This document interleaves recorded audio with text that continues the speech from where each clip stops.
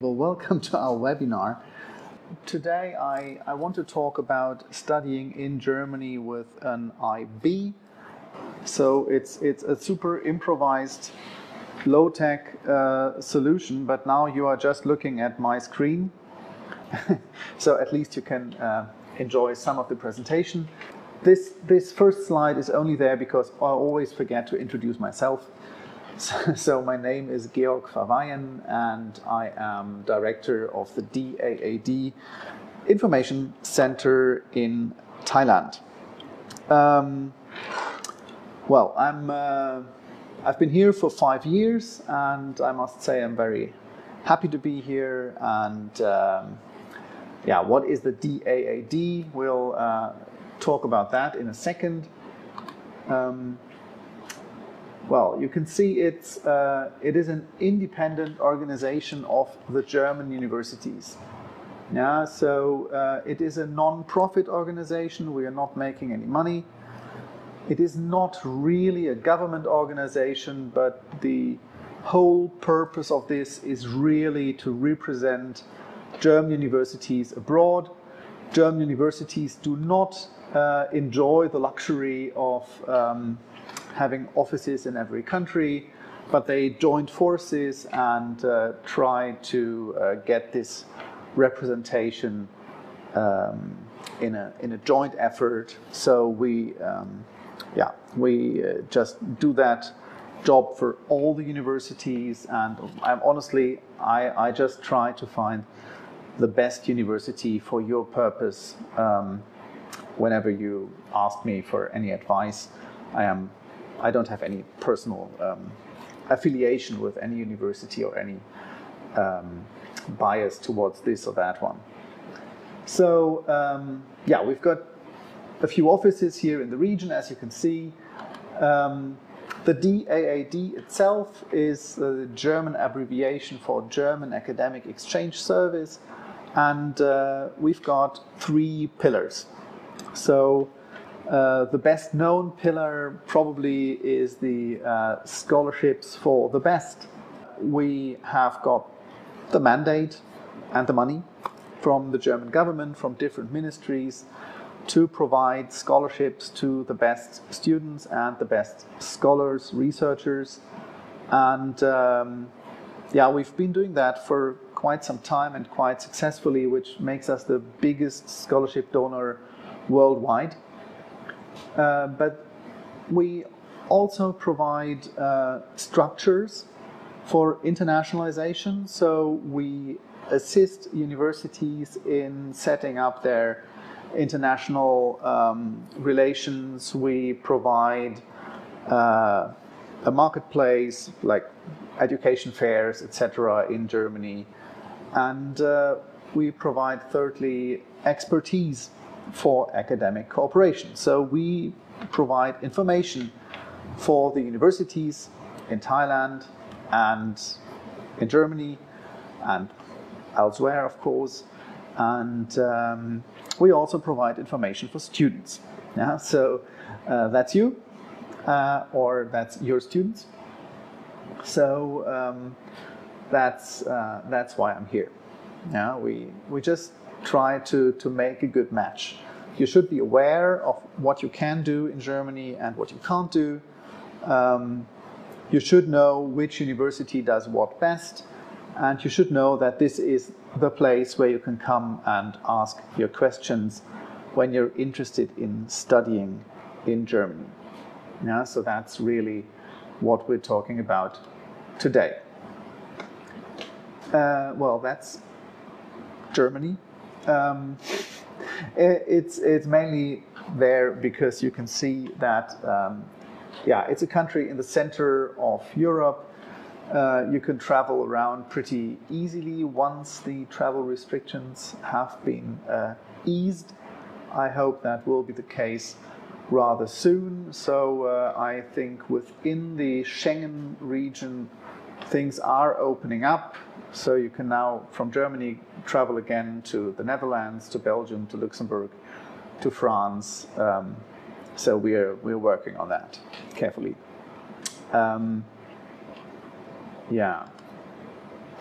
So this slide is there just to confuse you.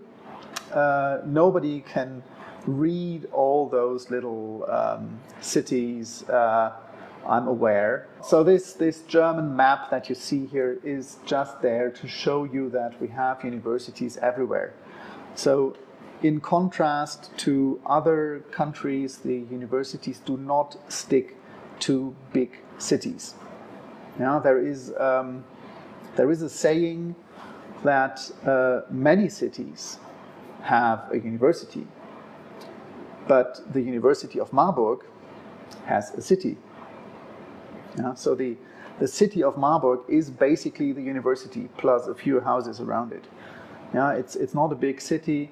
It's really a small town with a big university, and I think 1/3 of the people are students, 1/3 of the people are working at the university, and the other third are probably retired, or I don't know. Anyway, so you don't need to stick with the big names. It's if you want high quality education, then I would always go for the program that best suits you. You don't have to go to Munich or to Berlin or to Hamburg just because you know the city and you think that must be the best university. Out of those 20,000 academic programs, roughly 10% are taught entirely in English. That means you don't need any German language proficiency. Of course, German is helpful if you want to study there, but it is not a requirement. Of course, it's pretty cool, if you're not only able to speak English, but it's pretty good to just add another language to your resume. And German still is quite an important language, especially business-wise. If you think about the business relations with Thailand, for instance, the trade between Thailand and France and Thailand, plus the trade with Thailand and England and Thailand, is still less than the trade with Germany alone. So Germany is a big trade partner, and the language can get you quite far. You'll find that Germany is one of the countries with the most international higher education scene. Roughly 12% international students, 1/3 of them from Asia. And the special thing is that Germany is not just attracting international students like Australia, for instance. You have a ridiculous high number, I think 35% international students in Australian universities. But Germany is also sending students abroad. So if you go to any university worldwide, chances are good that you'll find German students there. Okay, so coming back to my advertisement block, there were a few rankings. People love rankings, and so I thought, okay. So when you ask students about their place of preference to study, then Germany regularly comes out on top. A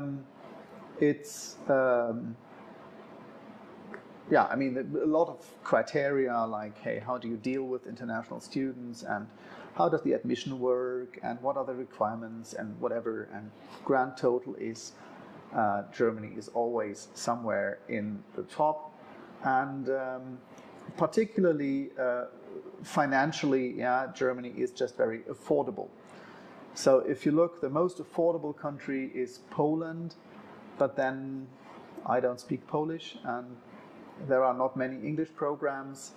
Serbia, Hungary. So if you look, okay, so Germany is price-wise anywhere in the range of Poland, of Portugal, and Lithuania. Yeah, so it's definitely much more affordable to study in Germany than to study in France or in Italy or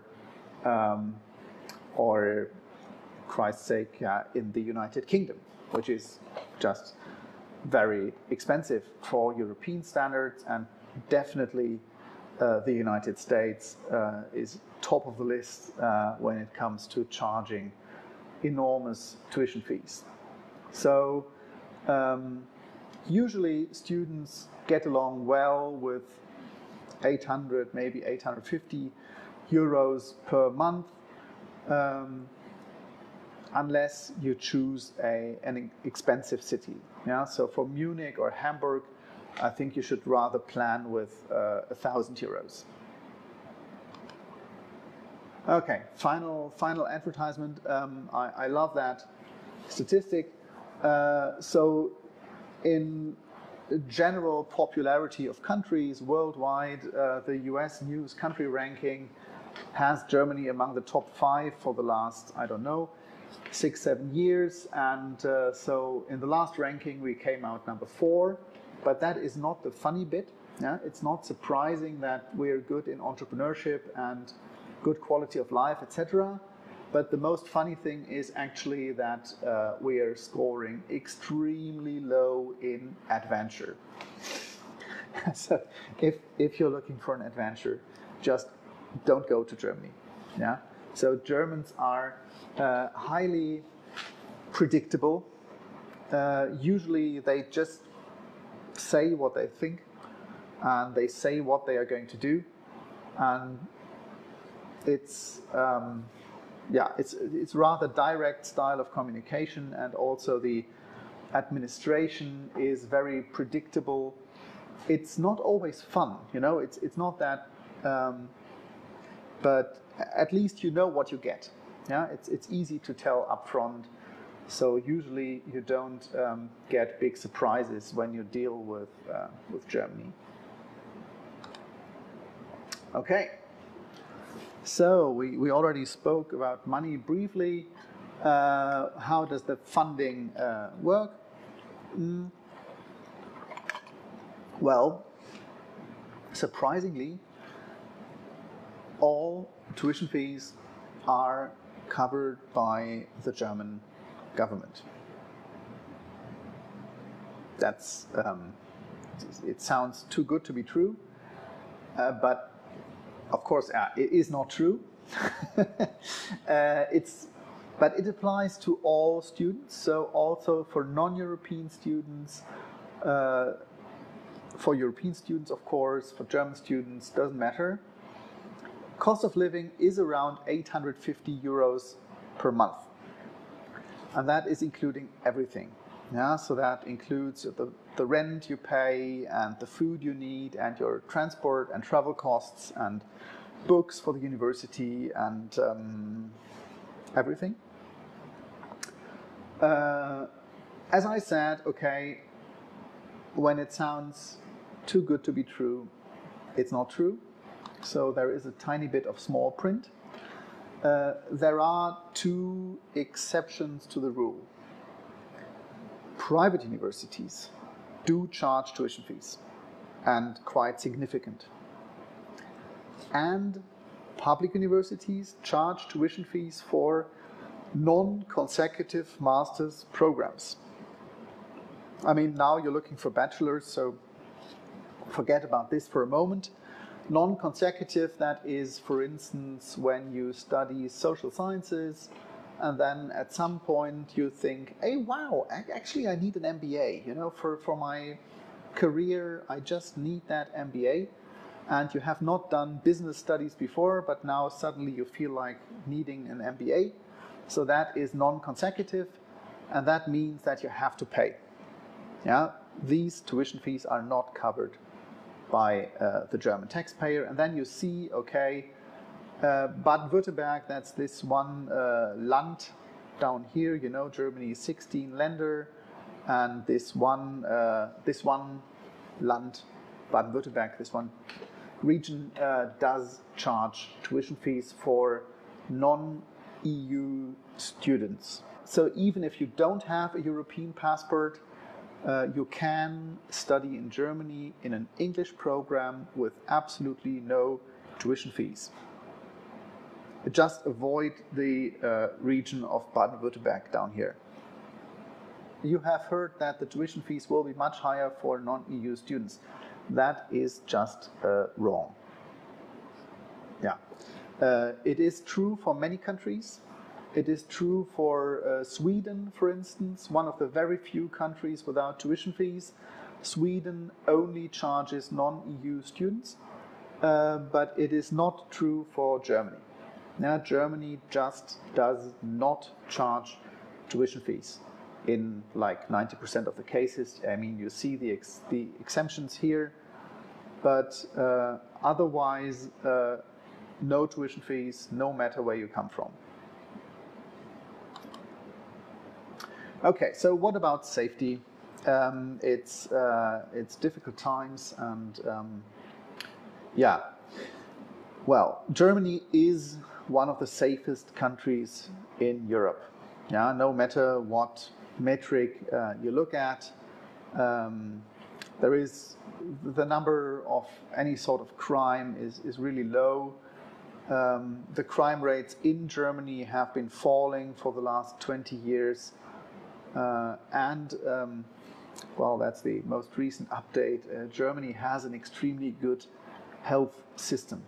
Yeah, these are the numbers of COVID confirmed deaths, 7-day average. And yeah, as you can see, okay, we all know that Thailand has hardly any cases. That's really great. And then I have just put some typical destinations to study abroad in this list. And you can see Germany is down here with about 1 death in a million, slightly less. And then France already has 3 times as many cases, as many deaths. Canada about 4 times, United States, and well, United Kingdom has, I think, about 7 times as many cases as Germany. So if you want high quality education and you want to study in English abroad, then probably, and you are worried about coronavirus infections, then probably Germany is your safest bet right now. Yeah. So you can see that this whole flattening the curve thing has worked really well in Germany, and yeah, we have been treating other EU patients in critical condition. So we've flown in, I think, 100 or so cases from the Netherlands and Italy, and yeah, kept on importing, let's say, patients in critical conditions, because the German health system has an extremely high number in intensive care beds available, and we've been never anywhere near the capacity. Okay, so let's see how do we go ahead? How do we find a study program? Yeah, we have just created a new database. Before we had this study in Germany, and we had the international programs, and it was a bit split up. I mean, it was already quite good because it's just one central website, one central resource where we have all the information, but it has gotten even better. So we have now united both the German programs and the international programs and the application process for scholarships, once you reach that level, into one big database. So that is the website myguide.de. myguide.de. It's super simple. You can see here you have 3 questions. What are your interests? That is basically the subject area. Then which degree are you aiming for? So let's say a bachelor's. And then the preferred language. That can be German or can be English. So if we, maybe we just go there for a second.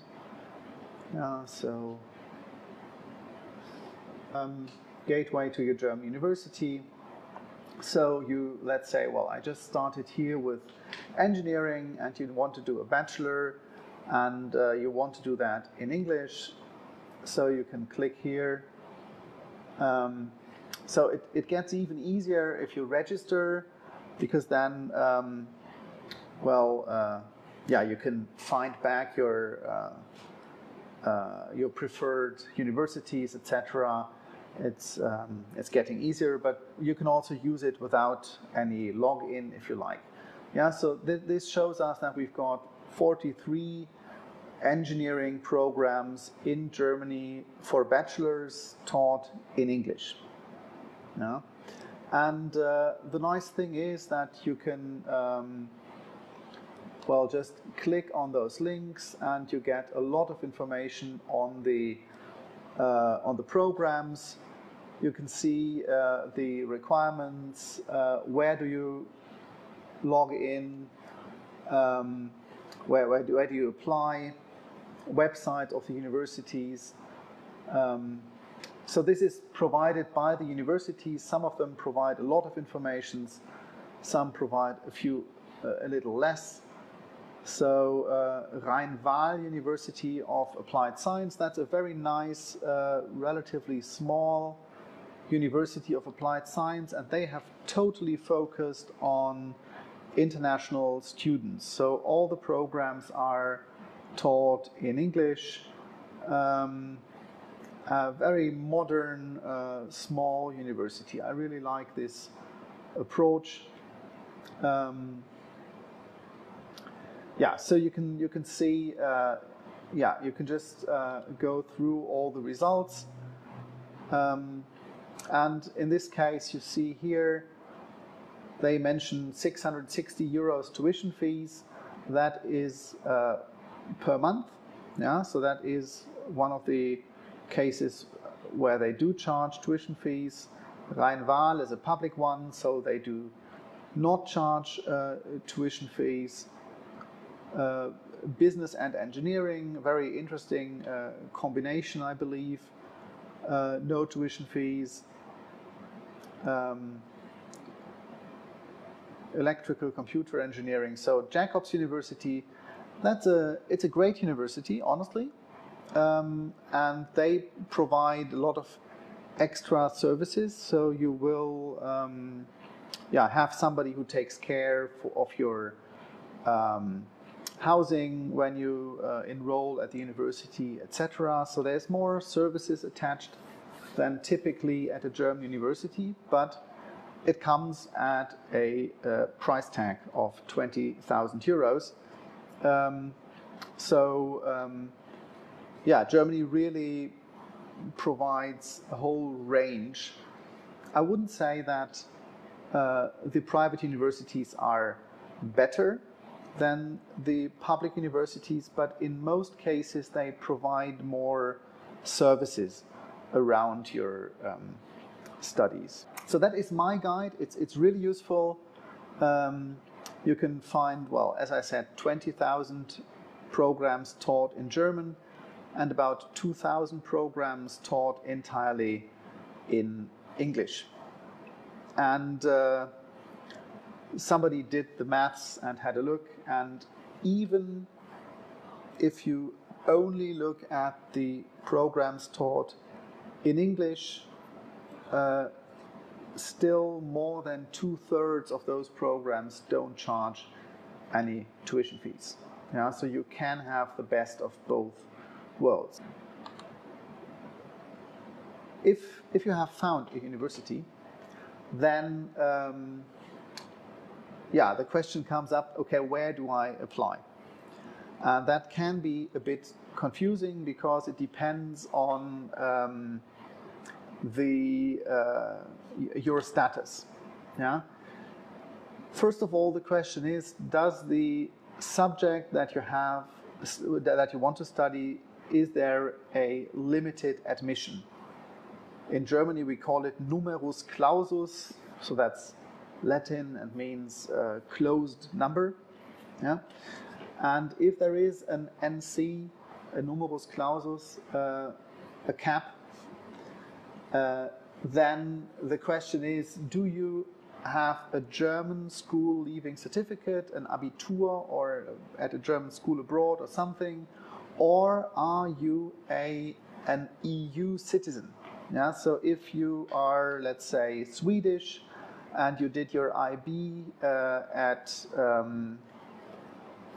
Patana in Bangkok, and then you want to study in Europe, then you fall into that category of EU citizens or people with a German higher education admission.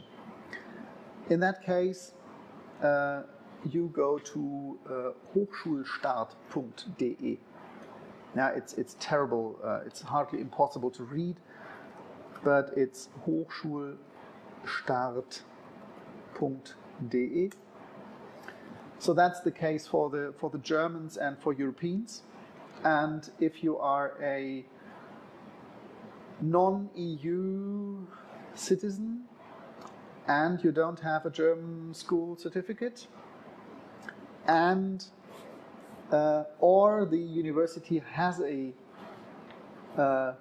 local or no numerus clausus, then you have to ask the university whether you apply directly to the university or you apply to Uni Assist.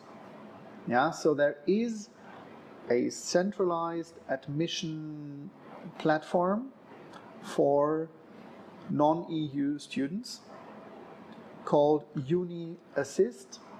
I'll also type that in the comments. Uni Assist. And Uni Assist deals with all those complicated certificates. Yeah, a typical German admission officer at a university doesn't know how a high school admission thingy from Peru looks like, or what does a secondary degree from Uganda look like. Yeah? And I mean, to avoid those questions, all the applications from far abroad, they just go to Uni Assist if the university participates. Yeah? So there are universities participating and others don't. And there is no rule of thumb to decide. You know, you just have to ask them, hey, do you take my application directly or should I send it through Uni Assist? Typically, German universities don't fuzz around with all those letters. Yeah, they don't charge tuition fees, and they don't have any budget for complicated discussions. So they want to have it simple and fast, and they prefer to, you know, just look at the grades and then have a ranking, and, well, who comes first gets a place, and if you're late, then, well, bad luck. Yeah, so German universities, most cases, they just look at the grades, which means that the process is super simple, and this allows German universities to have an application window from May to mid-July. Yeah, it might be open even longer this year because of Corona, yeah, but normally it's open from May till mid-July. And for the non-EU students, there are separate quotas, so it might even improve your chances if you are from Thailand, because it's a small country, and, you know, they have different considerations.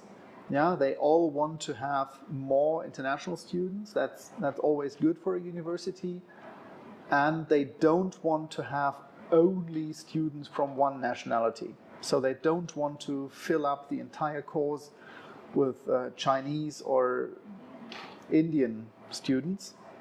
But coming from a small country may be a big benefit in this application process.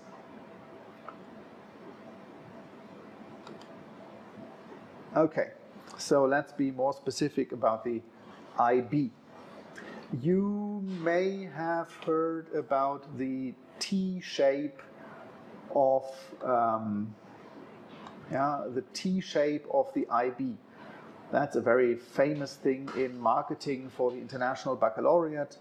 They always say, yeah, you know, we provide very broad education, and then you have this vertical stroke of the T where you can specialize. So those are your three subjects in higher level. Compare this to the Cambridge A levels. In A levels, you just pick three higher level subjects, let's say, and then you can have one minor subject, and that's it. They are not related. There is no overarching broad education, but that's what you get in the IB. And the German Abitur is even more so overarching, so you have to cover all areas of study, and you take two subjects in higher level. Actually, you take two extra levels in something like a lower level. Well, anyway, it is comparable to the IB, but the horizontal stroke of the T is even more important than in the International Baccalaureate. And this leads to the requirements. It's a game of let's pretend to be in Germany. Yeah. If you want your IB recognized in Germany, you have to pretend that you are actually studying a German Abitur. So you need one foreign language, and then another language. You need one natural science. You need mathematics. It doesn't matter which type of mathematics. I always mess up the name, so I know that there are two flavors. Yeah, one is more theoretical, one is more practical. It doesn't matter which one. Both are fine, but you have to have mathematics. You need one social science, and then there is one tiny subject for your free choice. So that's the 6 subjects that you need to cover. And then that's usually this bit is the most tricky one. You have to have maths or biology or chemistry or physics on higher level. One of them must be on higher level. And this feels particularly unfair to those of you who want to study languages or culture and think, hey, maths, I don't care. What do I want with physics? You know, I don't like numbers. And unfortunately, this means that your IB will not be automatically recognized. It means that the Conference of German University Rectors does not recommend the recognition of such an IB. So I'm choosing my words very carefully here. Yeah, it is just a recommendation. So this recommendation can be overruled by the university. The university is very free in Germany in admitting students and picking students, and this means if you want to study dance and you don't have higher level maths, the university may say, okay, you know what, maths, you want to dance? Sure, we don't need maths. But it will be more difficult. Yeah, and Plan B could mean that you have to take the Feststellungsprüfung, which is an extra exam comparable to redoing your IB exams. Yeah, so that's pretty substantial, and this will be including maths. Yeah, so that's typically a very unfortunate thing. If we have people who are very good in maths, they may not have the two languages, and if we have people who are very good in languages, they may not have the maths higher level requirement. That is, that's the problem with this, this T-shape. So in Germany, you have to cover all subjects evenly, and you have to have a strong maths, biology, something natural sciences, and also languages and social sciences. So that's typically the tricky part. It is especially tricky with uni assist, because uni assist, those are people who don't look at your case, they don't look at the university, they just look at the recommendations. Yeah, so they see, oh, international baccalaureate, language, tick, tick, tick, tick, tick. Whoa, no higher level maths, bang, out. Yeah, so uni assist is just ticking boxes. That is their business. They are good at ticking boxes, but the secret, the secret is you have to complain about the ruling. If they tell you, hey, sorry, but you can't study dance if you don't have physics, then you complain about that decision. And then they tell you, yeah, we have checked it, but no, you can't. And then you complain again. And if and when you complain twice about the decision of uni assist, your application will be forwarded to the university. And that is the point where you can start talking to human beings with something like common sense. Yeah? So if you explain your case to the university, they might overturn the recommendations, and you can be admitted and enrolled at the university. Yeah, language requirements. So if you study in English, most universities accept the big tests, yeah, mainly TOEFL and IELTS. And in most cases, the requirement for English is IELTS 6.5 overall. Exceptions can be made. Yeah, you can try and say, hey, look, I'm from an IB school and I've had English language and literature in my IB. They may exempt you from the language test. The same goes if you study in German language. If you say, well, hey, look, first of all, I am German, which, by the way, doesn't help at all.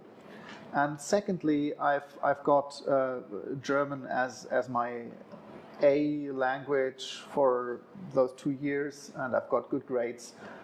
You might be exempted. But honestly, to be on the safe side, especially if you're slightly late in applying or whatever, I would always prefer to take a test at the Goethe Institute or at British Council or whatever, and just put the test in there. I mean, if you are really good in a language, if German is your mother tongue, you don't have to prepare really. Yeah, I mean, look at the test format once or twice, and then you just go there, and it's one morning or one afternoon, and yeah, it's a few.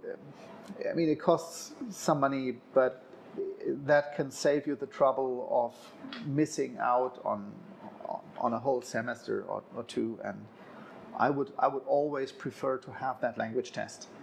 And the same goes for English, right? If you have done your IB in English, for Christ's sake, just register at British Council and do that test, and you're done. Yeah, as I said, exceptions can be made. It's up to the university. It might be in the requirements that they just say, hey, look, that's, if you come from these schools and if you have these requirements, then you don't. Otherwise, we need IELTS. But it can also be just made ad hoc by the admission officer. But my suggestion is always just take the test. It's always useful to have that for your resume, and don't run the risk of somebody complaining that, hey, well, you missed the language requirement, so you can't. Yeah, so that is my presentation.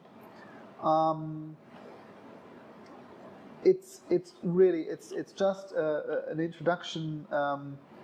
I have more things that I can show you. So I would say, so typically people ask about ranking. So which German university should I take? I already told you that I would always go for an interesting program. Yeah, so you can have boring study programs at a very good university, and you can have really exciting study programs at a less well-known university. And honestly, for your bachelor's, I mean, the president of the Ludwig-Maximilians University in Munich, so the highest ranking university, he said like 6 years ago during a public speech, hey guys, for undergraduate studies and maybe even for masters, it doesn't really care where you study. It doesn't matter where you study in Germany.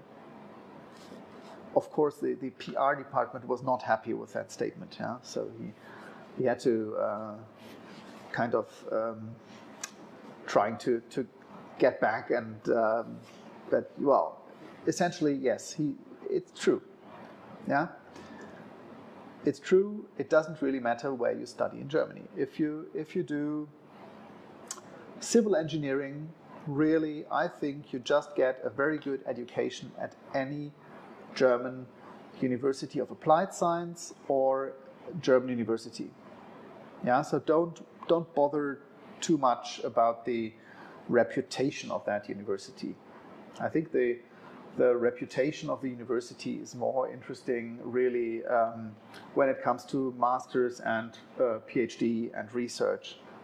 Yeah, but otherwise, I would always go for a university that I personally feel is interesting. So that's my impression. Yeah. Well, but if you say, okay, well, yeah, let's say, so what do I do? Yeah, I found like 4 or 5, or if you want to study in German, you might find 20 universities offering civil engineering. So I would have a look at the university. Do you want to go into a big town or a small town? Is there any region that you prefer? But okay, if you insist on, yeah, but I want a ranking, yeah, I would suggest that you look at the CHE ranking.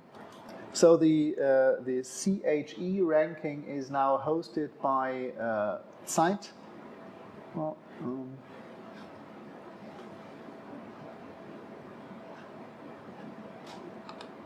let me see if I can. No, we've lost that. So if you go to ranking Zeit.de, I'll try to copy that into the chat. Yeah, so for the guys on Facebook, we'll post that link later, or maybe Isarapon, you could do that. So it's ranking.zeit.de/che/en/. Yeah, so it's a ranking, but it is a ranking where you can choose your own priorities, and I really love that. Yeah, so you can say, okay, well, I want to do, what do I want to do? Well, civil engineering, that's what I said. Huh? And I want to do, so you have to decide whether you want to go for a university of applied science or for a university. Let's say we go for the universities, and well, then you have to log in here, but it's free. Yeah, so for this time you can use my account. I'm very generous here. Yeah, so you can see, okay, the ranking for civil engineering, and you can adjust your own priorities. Yeah, you can change the criteria. You can say, look, here now it is very much student focused. Yeah, so how happy are the students with their situation? I can scale in, maybe that's good for you. How happy are the students with the situation? How good is the support for the students? The total number of students here seems to be a benefit. I don't quite see that. Maybe a small university is better for you. How good is the contact with the work environment? Yeah? Does the university connect the bachelor students with the work environment? Is there a lot of practical training involved? Yeah, maybe you want a town with lots of students. Yeah? A proportion of students should be high in your town. You want a very international city. Or maybe we want a cheap accommodation. We don't want to live in a town where it's super expensive to pay the rent. Yeah, so you can set your own criteria, and now you can sort that, and you see that, for instance, Uni Kassel is in the top group for our criteria now. Yeah, the study situation, it's in the top group. Good contact with the work environment for bachelors, lots of support for the students, a high proportion of international students in the town, and the rent is typically very affordable. Yeah, so this can be your very private ranking. Yeah, so as I said, the beauty of this specific ranking is that you can use your own criteria. Yeah, it's not about the academic reputation worldwide. Yeah, usually the rankings that you find, Times Higher Education ranking or something like that, they all focus on scientists. Yeah, what do other scientists say about this university? And the typical scientist doesn't know the University of Cottbus-Senftenberg. Yeah, I mean, honestly, it's a small university in a small town, and nobody abroad knows the University of Cottbus-Senftenberg. So if you ask somebody in New York, they will probably not know it. But as you can see, you can get very good education there and very good support. Yeah, so if you really want to focus on your own priorities, I absolutely recommend this type of ranking. Yeah, so we can, yeah, you can see, you can pick all kind of courses here, and